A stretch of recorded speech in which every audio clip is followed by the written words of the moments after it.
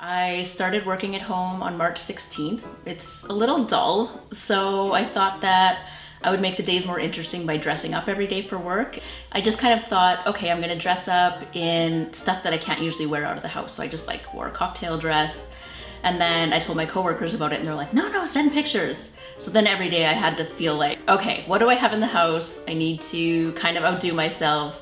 Now I've set a daily standard, I have to keep going. I really like my Ruth Bader Ginsburg one. I have the gray hair, so that worked. And you just put a thin layer of white glue on your face and kind of scrunch it up and it works to create wrinkles. The Elaine Bennis one, she's hilarious and she's always been very much a woman ahead of her time. John Bender and make myself look androgynous. Lloyd Christmas one I was happy with.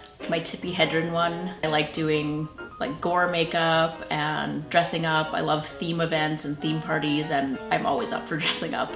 It has made a lot of people happy. I know it's made me happy and kind of gotten me out of the doom and gloom headspace. People are like, I look forward to this every single day. So that's nice.